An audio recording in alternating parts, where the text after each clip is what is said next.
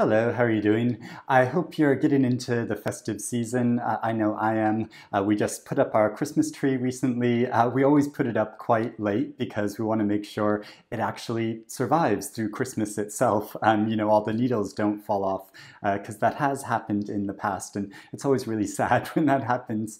But also, just recently, I finished reading a very short new book, which was so good and poignant and meaningful, and it feels like a new classic Christmas story. I mean, when I think of classic Christmas stories, I, obviously think of A Christmas Carol by Dickens, but also the short story The Greatest Gift by Philip Van Doren Stern, which inspired the movie It's a Wonderful Life, and also A Christmas Memory by Truman Capote, and the Christmas sections of Little Women.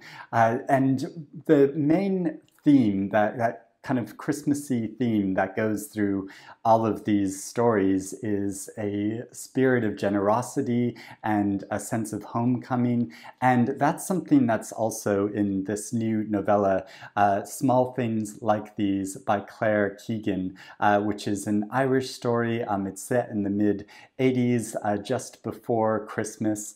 And it feels like it encompasses all of these major themes that you get in Christmas stories, while also delivering a really powerful social commentary. So the story focuses on Bill Furlong, who's a coal and timber merchant, and since it's right in the lead up to Christmas and in the middle of winter time, it's a really busy time for his business, and he's making lots of deliveries around the village. So he's interacting with a lot of the local population, and times are quite hard for I think everyone in the village. But he and his wife have a really strong partnership. They have 5 daughters, so she's very busy at home and making Christmas preparations. They're making the Christmas cake, and he's trying to get through all of his deliveries so he can get back home. But also he's interacting with a number of people in the local community, and so we get all these wonderful descriptions and snippets of sort of local life through the dialogue and the descriptions that Claire Keegan gives of the local area that really vividly conjures all this village life. And he makes a delivery to the local convent, which is one of his most important customers, one of his most lucrative customers, which is quite an important detail. And there he discovers something quite disturbing about a training school for girls that they have at this convent. And he's suddenly made aware of it, and then he's suddenly struck with this choice of what is he going to do about this. And for such a short book, I think the author packs so much into this. It completely conjures this community, and you at first get this quite warm sense that that even though times are hard, it's a very supportive environment. But then you are slowly made aware of slightly more sinister things going on in this village, and what is not being said and consciously left out. And I think there's a really poignant exchange he has with one of his colleagues, who, when he raises this issue of something he's seen in this convent, and she says to him, "'Tis no affair of mine, you understand, but you'd want to watch over what you'd say about what's there. Keep the enemy close, the bad dog with you, and the good dog will not bite. You know yourself." And that's such a vivid way of, I think, described sort of subtly warning him, that he shouldn't make a fuss about this, and it puts him in a real quandary of what's he gonna do. And at the same time, we get a lot of small details about his personal past and life itself, his life and his development, how he was an orphan and he was taken in by a benefactor, and so he really benefited from that. But also there are some facts which were concealed from him and not spoken about his own personal life. And there's a point in the book where he comes to a realization about his own identity, and so that's built into it as well. But also this sense of how this sense of justice, I think it's given him because he's been raised in this way. So he does, I think, have this real strong moral character. And at the same time, he's aware, he doesn't want to rock the boat too much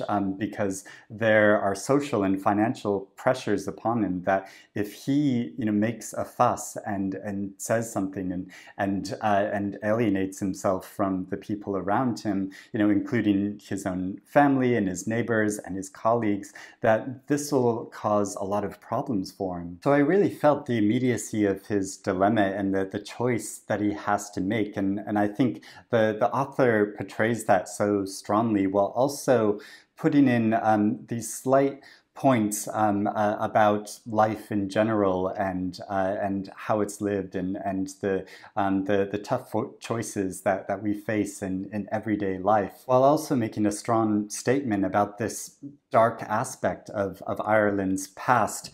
So there's a note at the end of this novella about that gives a very brief history and facts about the Magdalen laundries, which was a big scandal in Ireland, which continued up until relatively recently, which was an institution where young unwed single pregnant women were taken into these Magdalen laundries because their families were ashamed of them, their communities didn't want them, and so they were taken into these places largely run by religious organizations, but they were sort of state sanctioned, and life was very hard for these young women there. They were mistreated, and sometimes their babies were given away, and so there's this much bigger issue looming in the back of this story. But what you get is the immediacy of Bill's life as he's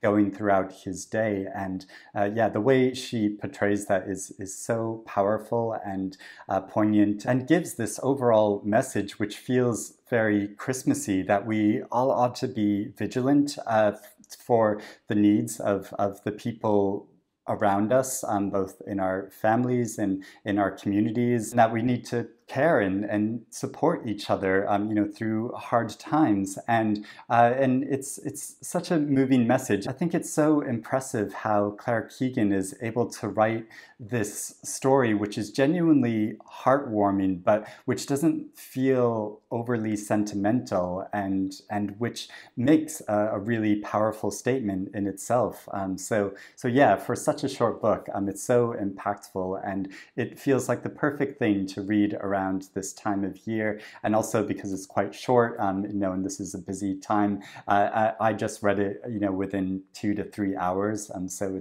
it's quite quick to get through.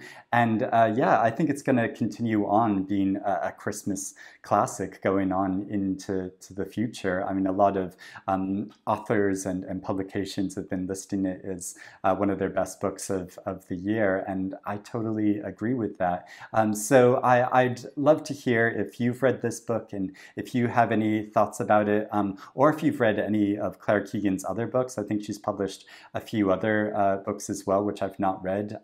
I'd really love to have recommendations about that. Or if you're interested in reading it now, I'd love to know about that. But I hope you're doing well and that you're reading good things around this time and getting some good relaxing time, but also time with your friends and family that you really love. I'm really looking forward to that as well.